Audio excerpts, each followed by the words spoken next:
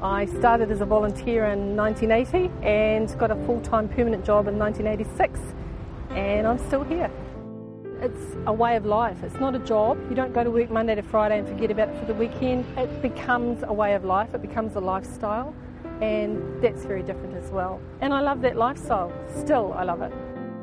One of my days off, I went shopping, and here I am in Pack and Save, and amongst the peas and the corn and looking for the bargains, and this lady came up to me and she said, "Oh, excuse me," she said, "Are you an ambulance officer?" I said, "Yes, I am." She said, "You might remember me." She said, "You came to our house," and I thought, "No, I don't," and I said, "Oh, what happened?" She said, "Oh, my husband had a cardiac arrest." So I said, "Oh, so how's he going?" And she said, "He's doing really well." She said, "He's over there." And I looked, and on the other side of the frozen peas, there was this man standing there, tears pouring down his face. And he said, "Do you remember me?" And I said, "I don't." So I went round and gave him a hug, and we both had a cry amongst the frozen peas at Pack and Save. It was great. It was good.